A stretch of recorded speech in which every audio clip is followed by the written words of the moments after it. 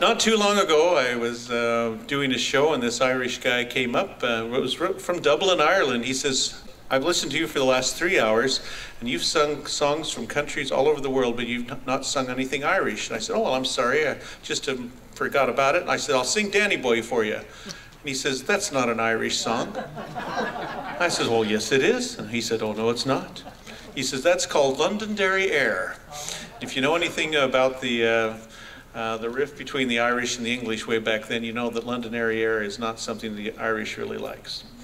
So I said, all right, what's the quintessential Irish song if I were to learn it? And then I said, I'm going to probably mess it up because I'll probably throw some yodeling to it. He said, I don't care as long as you do McNamara's Band. So I says, all right, I'll do that one for you. And here it goes. And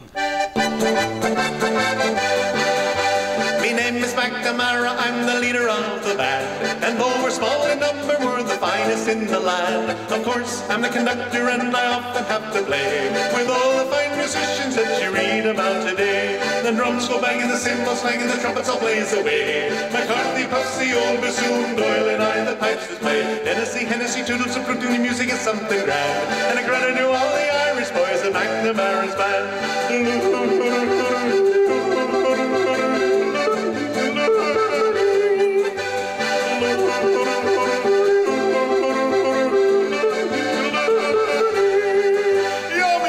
McNamara, I'm the leader of the band. And though we're small in number, we're the finest in the land. Of course, I'm the conductor and I often have to play with all the fine musicians that you read about today. The drums go banging, the cymbals clanging, the trumpets all blaze away. McCarthy puffs the old bassoon and Doyle and I the pipes that play. Hennessy, toodles and flute, music is something grand. And I grant to all the Irish boys in McNamara's Band.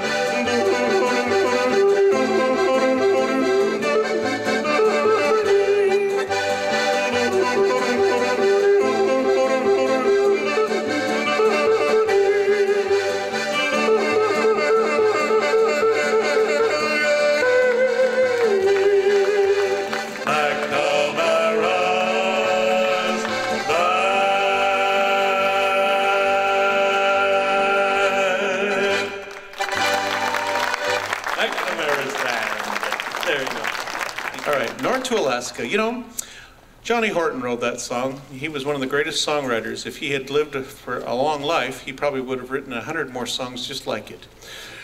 Of course, I'm going to throw a little yodeling in it.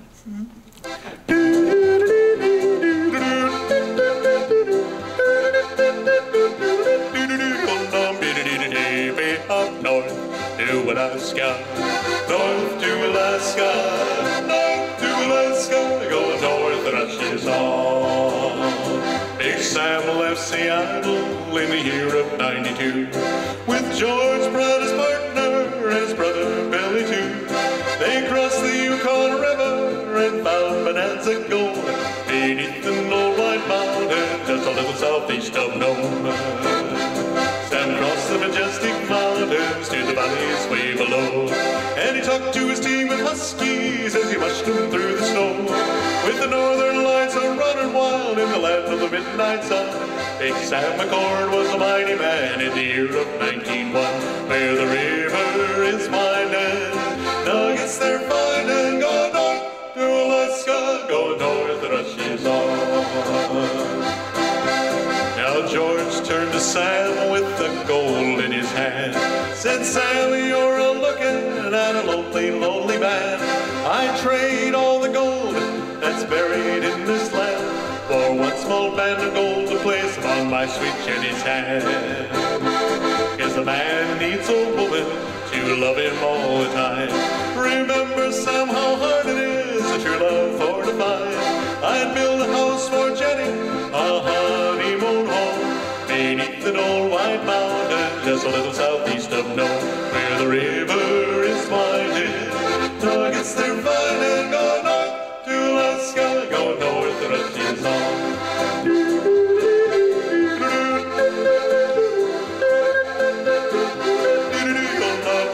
Way up north to Alaska, north to Alaska, north to Alaska, go north, the rush is on. North to Alaska, go north, the rush is on.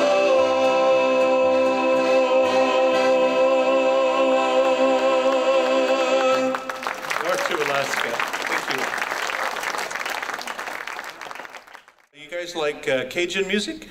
Yeah, you're pretty close to Louisiana. Once in a while I get to go to Lafayette, Louisiana and do a Cajun festival. And so I do some Cajun songs, and there's one medley of stuff that I do that I throw in a little bit of Cajun yodeling. And when I sing this, the Cajuns kind of look at me cockeyed and go, that's pretty good. But most of the time they're so inebriated they have no clue I'm there. So ladies and gentlemen, this is what we do down in Louisiana to drive the Cajuns totally crazy. Here we go.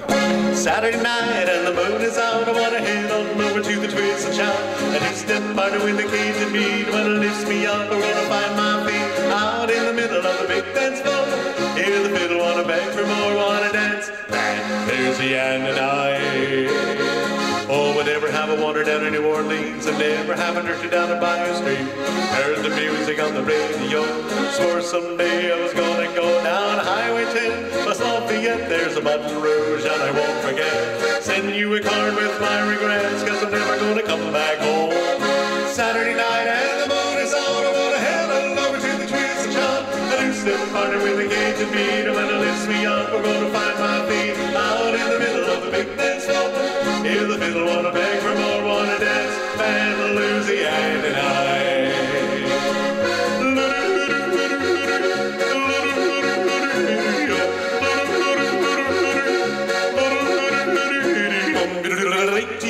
We took a little trip along the Colonel Jackson down the mighty Mississippi. Took a little bacon and we took a little bean. And we met the British in the town of New Orleans. We fired our guns and the British ship coming. Was a nice and easy, was a while ago. Fired once more and they began running it down the Mississippi near the Gulf of Mexico. 1814 we took a little trip along the Colonel Jackson down the mighty Mississippi. Took a little bacon and we took a little bean. And we met the British in the town of New Orleans. We fired our guns and the British ship coming. Was a nice and easy, was a while ago. Fired once more and they began running it down the Mississippi near the Gulf of Mexico. Let's see if I can do this tonight. All right. I always wondered if my tonsils are going to stay in while I do this.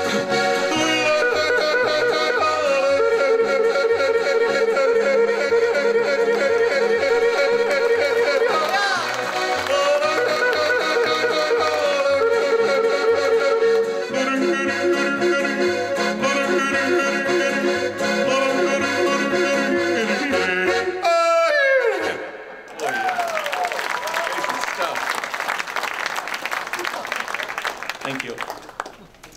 All right, how many Norwegians do we have in the audience? Yeah. Hey, I'll run back there, a couple over here. My wife, her family's pretty much all Norwegian. In fact, her last name is Knappus. What does that mean? Knappus means house of buttons, yeah. And her great-great-grandfather was a famous Norwegian sculptor, so when I go to Norway and take her with, they really love it. They could care less about the yodeler, they just want to talk to the great-great-granddaughter of this sculptor. Well, I was there 2 years ago. We were walking along the fjords, and we had a day off, and my wife and I came upon this little, beautiful Norwegian hut. And there was a guy out there milking his one cow, and his wife was on the porch. This was about 9 o'clock in the morning, and she was knitting on the front porch, and then the goat was up on the roof eating the growing grass roof. He was having his breakfast up there. And I was looking down onto the water off the mountains of Norway, and I said, don't you guys have any yodeling in here in this beautiful country so you can go all the way down the fjords? And they said, oh yeah, sure, you betcha. So he sang me this song, and it was called the Norwegian Yodel Mooing Song. Yeah, and it had mooing in it. And all the Norwegians speak perfect English, so I wrote it down and I sang it for the first time at the Puyallup Fair out in the state of Washington. You know where that is? And that's kind of like the state fair of Washington. And this little Norwegian lady comes bopping up on stage right after I get done singing it the very first time. She says, you didn't do it right. All right, thanks a lot, lady. That was fine. What did I do wrong? She says, well, Norwegian cows don't go moo.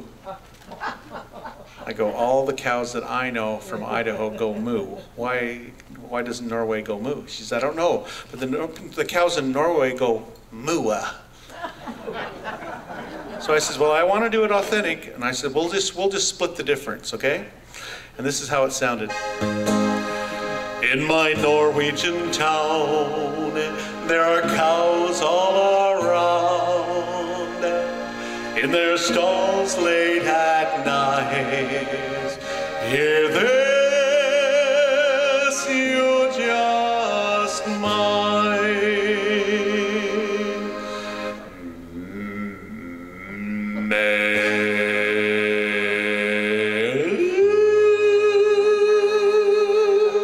That's a 3-octave cow.